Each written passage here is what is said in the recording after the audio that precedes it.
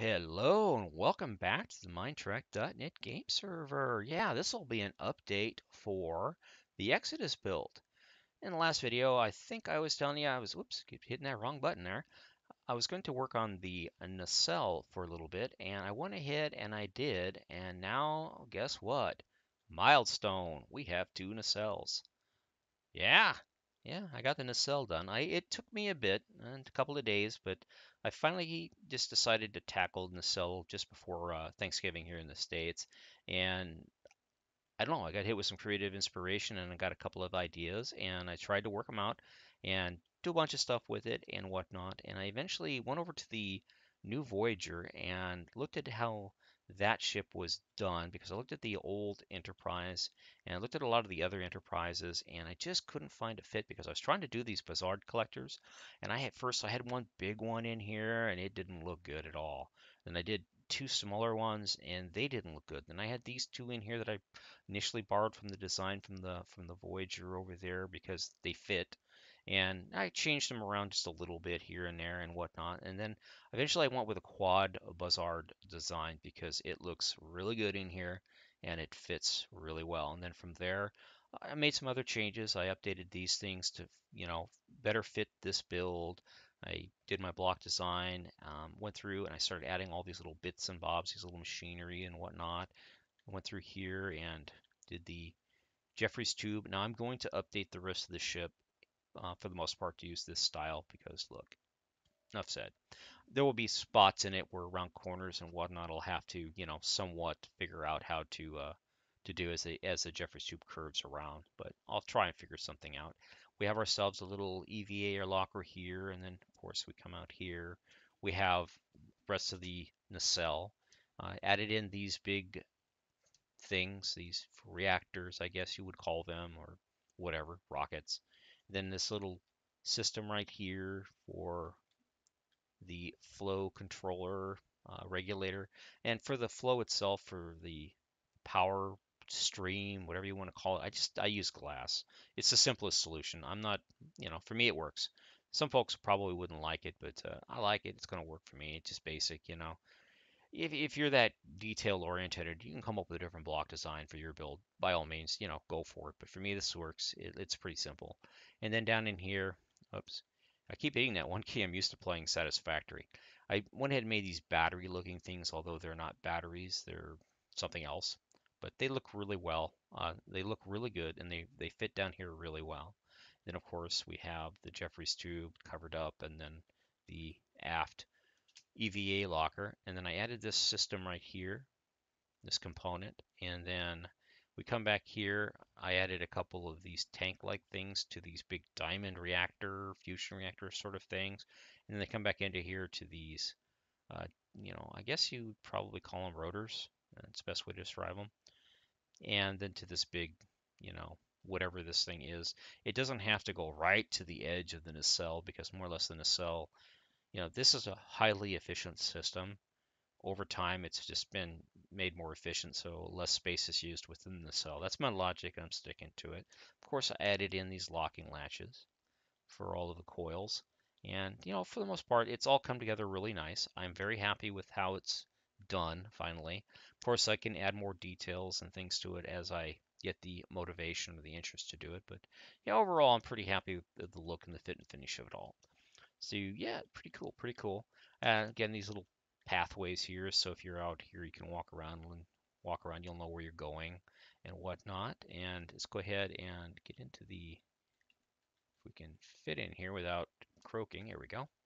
And come through the Jeffries tube here and go up these stairs. You got this little work area right here, a couple of consoles, whatever these things are, you can step up in here and they kind of go up a little bit and whatnot. And you step back, you go up the stairwell right here to the control room. Again, this is based off of what I found over in the Voyager. I just made it different. I made it a little bit larger to fit this nacelle for me, and sure, to do my own custom thing in here and whatnot. But yeah, hats off to whoever designed that nacelle over there. Nice job. You guys gave me some inspiration. Thank you very much. Come out here and got a little standing area here to do your observations and whatnot through here. But yeah, Yeah, a lot of fun in designing this one. I had a lot of fun when I did the Enterprise D's nacelle as well. I wasn't really that involved with the Enterprise E's overall design, but most of the stuff in that nacelle I did myself. But the nuts and bolts of it, like the Buzzard collectors and the coils and whatnot, that was done by other folks. But laying in the all the other details like the work bee hanger and all the Jeffries tubes and everything else, and a lot of the smaller systems, those were mine. I have to tell you, if you get into designing one of these ships, a lot of the stuff can seem overtaxing, daunting to do. And like with this nacelle, I had to just let it percolate for a very long time before actually going and starting on it because it it did. It was something I was not looking forward to doing. And now that I have it done, I'm very happy the fact that I have it done. Now, I may come through here and change how the way this looks, but this is just right now it's just a placeholder. It's just meant to say, so you get the feeling that you're, you know, doing something, climbing out of something, you know. But I'll go back through eventually, depending on, I get the interest to do it and try to update this to make it more unique looking other than, oh, wow, that's a long climb, of course, sort of a thing. And I'll start working on the drive hull here and getting the drive hull into filling out the drive hull, much like I'm doing with the saucer and everything else. Let's go ahead and pop up into here and shoot forward here. Oops, there we go. And here we are up on, I think this is deck 7. And we'll go forward. I'll start finishing up the rest of the saucer. I've got deck 7 and 8 done, so I'll go back this way and we'll just walk around deck 7 for a bit. And, oh, actually we can drop down. No, we can't. Eh, getting lost on my own starship again. Gotta love it. We'll just come out here. All right, so here's the lounge on deck 7, and we'll just walk forward here, kind of looking around a little bit, checking stuff out. I will eventually, my next big thing will be these RCS thrusters. I may go with what I did with the Fearless, or I might do a hybrid system based off of the work that I think it was Car Ramrod did over there on his Enterprise C build, or like a hybrid, or loosely based off of what he did over there. I don't know. I have to come up with my own thing for it, you know, just for my sanity. Say, yeah, it's something I designed, whatever ish. I want to be able to design it so that it fits this ship and it doesn't interfere with the designer style that's going on, say, in a later version. Because if you get one version that looks really good, you have to date it back to, so it fits the older ships, and then you have to date it forward so it fits the newer ships and whatnot. So yeah, it takes a bit of work. It's a lot of fun, highly recommended if you're into starship building to go ahead and design your own systems and get some inspiration wherever you can get it. So yeah. Anyway, so here we are in the inner part of deck 8. This would be the transporter room. And let's go ahead and go this way here, and we'll work our way down. This is deck 7, excuse me, down to deck 8. This is also the medical deck. Yay, medical. And let's go forward here, and we will use the stairwell and come down here. So this deck filled it in. Of course, the navigational core isn't in yet. Most of this deck here are rooms filled with ship systems. This is part of the emergency transporter lay-in. And then we have waste processing and whatever this room is. And then up here, I think it's related to water processing because I believe there's a hatch right here and you can crawl down into these tanks right here.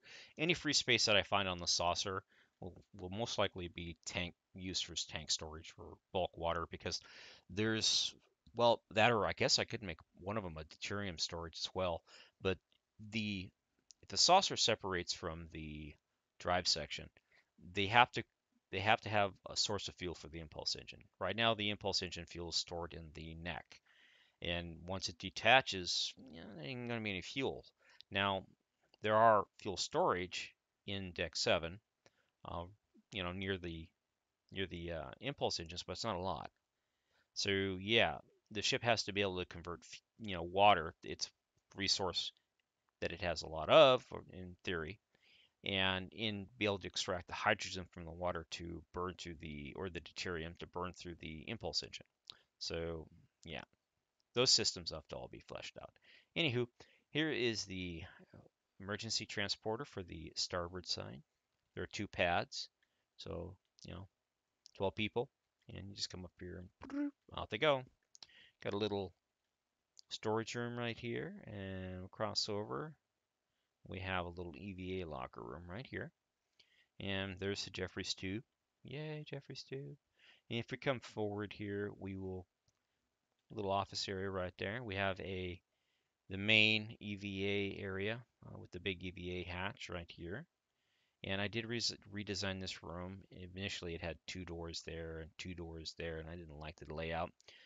So I just went in and put 1 door, of course, space bathroom, and then this big room here will be related to atmospherics for this area right here, and then over here, another little EVA locker, little staging area, little storage area, and then like another little machine room right here, and then of course, I'll probably put a door right here, so you come in here like this. So I'll update this with a door right there, just for fun. But yeah, pretty much that's it. The rest of the stuff on this deck here is mostly related to batteries and phasers. This will be filled with batteries, and then this room here, of course, is the forward phaser room, and then you have the port and starboard phasers. And we'll walk around this way here and cut back towards the inner part of the ship center. Little space bathroom right over there, and the little room right there, and the port side emergency transporter. And actually, let's just do this one. Okay, and this is deck 9 right here.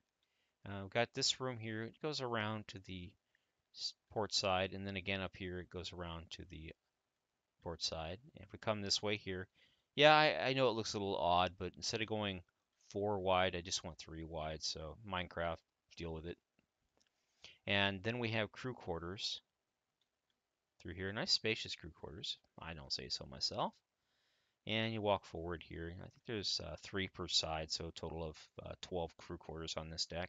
You have this bigger opener area right here. At some point, if I ever, come back and revisit this ship, I might actually make this a lounge and play around a little bit with the windows here, make them more based off the Enterprise D 10 forward lounge. But yeah, that's pretty much it. I'll finish up here and get deck 9 done, and I'll start working on the neck and the drive hull and get all that stuff done. And hopefully the next couple of days, depending on how I feel, start working on this area, updating the neck and making it more in tune with the rest of the ship's design.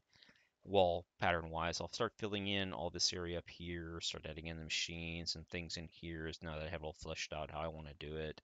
And drop down here, start filling in all of this stuff through here and whatnot, just doing my thing, getting it all filled in, and it's going to be a bit, a lot of space to fill and a lot of walls to put up and things like that. I'll do the RCS thrusters, and then I'll come in and I'll start working on the deflector as I work my way down here. The deflector is the last big main system that has to go into the ship next to the RCS thrusters. Those nacelles were my big worry. Then I'll build the machines and stuff for the rest of the stuff down through whatever the heck this thing is. I have to build something for it as well. But that kind of stuff sort of kind of builds itself. Probably be a big white box square with a bunch of accents and greebles and whatnot. And just filling in the rest of the stuff so it gets a good fit and finish to it. I have the rear gym area back here. I got to figure out. There it is. So this will be the new pool. And then they got a little running lap area right here. And so I'll lay this all in. This will be the rec area back here, directly under the one of the parking bays for the main hangar and whatnot. And yeah, mostly crew quarters and stuff in here. That's why I relocated and go forward here. I think forward and then up 1, maybe 2 decks, or down 2 decks. I don't know where it's at. It's around here someplace. Right here. You have the lounge. So yeah, I think it's down 1 deck. Yeah. So here's the crew stuff, and down 2 decks you start getting into this area here. And I might update this area. I might change the walls around to be a little bit more towards the white color. Like I did up there with that one of those that lounge up there. Just kind of change it up a little bit so it's not so, 70s looking in here. Yeah, yeah, retro 70s. And then of course fill in a little bit more in here, get rid of this stuff, add water, whatnot. This thing's like a simulated water. But yeah, that's the plan. I'm gonna keep working on it, try to do what I can to get it finished, and work on from there. Anyways, I do appreciate taking time to watch. Again, this is the Minetrek.net game server. Big thanks again to MHeller for all she does in keeping the server up and running. It's been a little bit slow, as it always is this time of year and whatnot, as people, celebrate the holidays and do their own thing and get on with life in general. Anyways, I do wish you all a happy holiday season and thanks for watching. Have a great day and God bless. Bye bye.